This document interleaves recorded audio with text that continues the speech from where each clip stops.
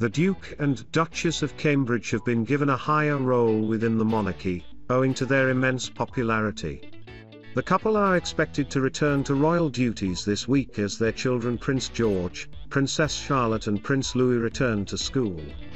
William and Kate are stepping up to the plate as the Queen reduces her royal engagement schedule, according to royal author Andrew Loney. The couple are also expected to move to Windsor in the coming weeks and months, where they can be nearer the Queen, upping sticks from their Anmer Hall country home in Norfolk. Anmer Hall was a perfect base for the Cambridges when William accepted a full-time role as a pilot within the East Anglian Air Ambulance 8 years ago, a role he took after his service as an RAF search and rescue pilot came to an end. The royals frequently don military uniforms to carry out their duties, and it appears William TMS outfits go down particularly well with wife Kate Middleton. William graduated from the Sandhurst Military Academy in 2006, 5 years before the royal wedding. Unlike his younger brother Prince Harry, William did not serve in Afghanistan, owing to ministerial advice against placing him in dangerous situations. Kate attended the ceremony with her parents Carol and Michael Middleton, as senior royals including the Queen watched William TM's big day. 15 years on from the graduation, a lip reader has revealed Kate TM's cheeky comment. The lip reader told True Royalty TM's documentary Royal Wives trademark that Kate whispered, "I love him in uniform, he TMS so sexy." One royal expert said this was the moment she knew Kate and William would one day end up husband and wife. Rebecca English told the Channel 5 documentary William and Kate, "Too good to be true" trademark, "We hadn't TMT expected Kate and her family to turn up, and myself and a number of photographers and journalists were all standing on a press stand together. Suddenly out of the corner of my eye we saw Kate and her mother and father being ushered down to the front of the seating. I remember turning to the person next to me and saying that TMS it TMS a done deal. This woman is going to be our future queen." The couple split just months later, reportedly due to the prince moving to an army camp in Dorset while Kate was still living in London. Thankfully, the split did not last long, and reports began to emerge that they had rekindled their relationships soon after the concert for Diana at Wembley Stadium in July 2007, where they sat 2 rows apart. William eventually got down on one knee while the couple were on holiday in Kenya, and the world knew 3 weeks later after a Clarence House announcement. They were married in April 2011 at Westminster Abbey, with an estimate global audience of around 300 million.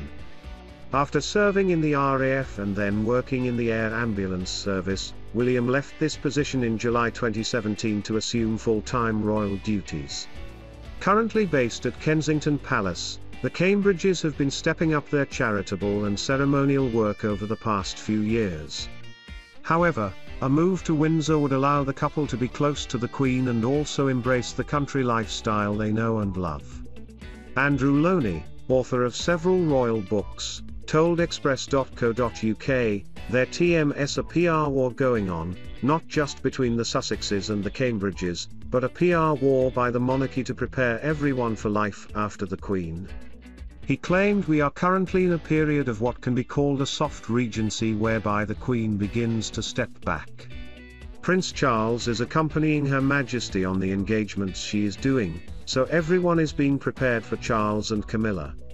He said, "As a result, William and Kate, who seem to be very popular, are stepping into the position that Charles and Camilla had. Because they are, I would say, almost more popular than Charles and Camilla, they've probably been given a higher role." Duke and Duchess of Sussex quit royal duties last for a new life in California. But royal commentator Kinsey Schofield, founder of royal website Today for Daily, claimed support for the couple across the pond is starting to plunge.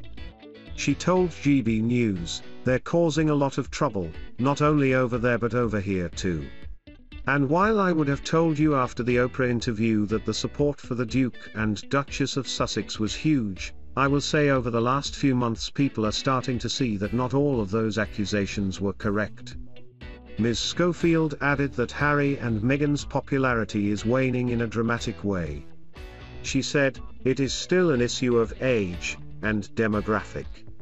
Younger people still clamor to them, and it's really still the older people who are focused on common sense, that do understand tradition, that are aware of the history, that are starting to think perhaps the Duke and Duchess don't have the best intentions when it comes to their relationship with the royal family." The Sussexes hit out at the royals in their Oprah Winfrey interview in March. And their popularity has also plummeted in the UK in the wake of the TV interview. Positive opinion of Harry is at 34%, according to a recent YouGov poll, while favourable opinion of Meghan is at 26%. Follow below for live updates on the royal family. The Duchess of Cambridge and Prince William are playing a really important role for the royal family, according to a former member of the royal staff. Over recent years, Kate and William have been focusing on a few issues the royal family has traditionally not got involved in. This, according to a former staffer, makes the couple key members of the firm. The source told People magazine that by focusing on initiatives concerning topics such as mental health, Kate and William are playing a really important role in finding a point of connection for a different range of subjects that the family hasn't always connected with. Lady Louise Windsor will have an important role in the royal family in the future, according to a royal expert.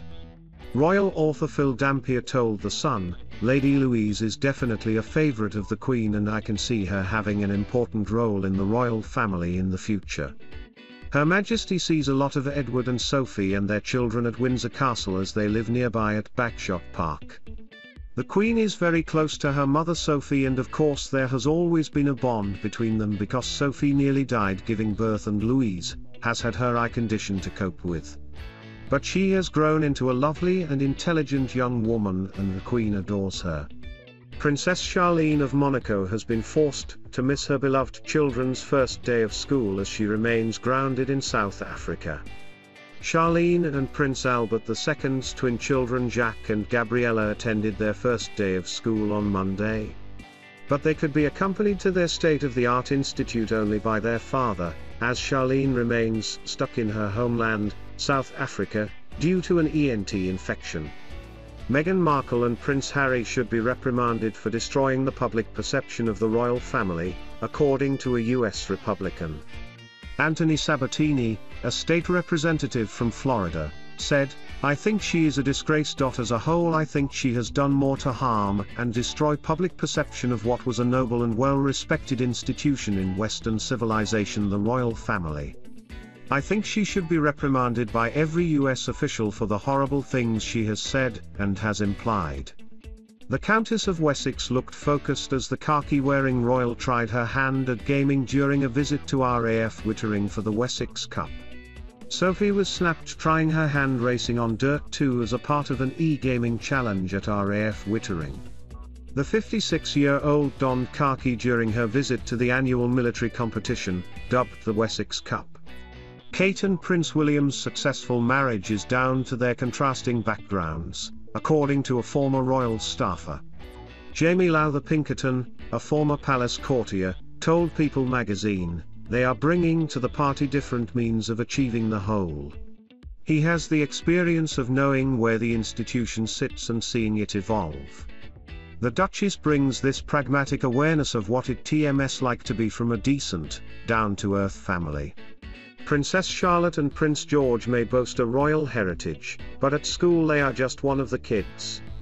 Charlotte and her older brother both attend Thomas's Battersea in South London. The princess returns to class as a Year 2 pupil, while George is starting Year 4. In an attempt to ensure that their children have as normal an upbringing as possible, William and Kate have insisted Charlotte and George are not called by their royal titles at school. Instead, both children use their parents' title as their surname, as they bid to blend in with the crowd.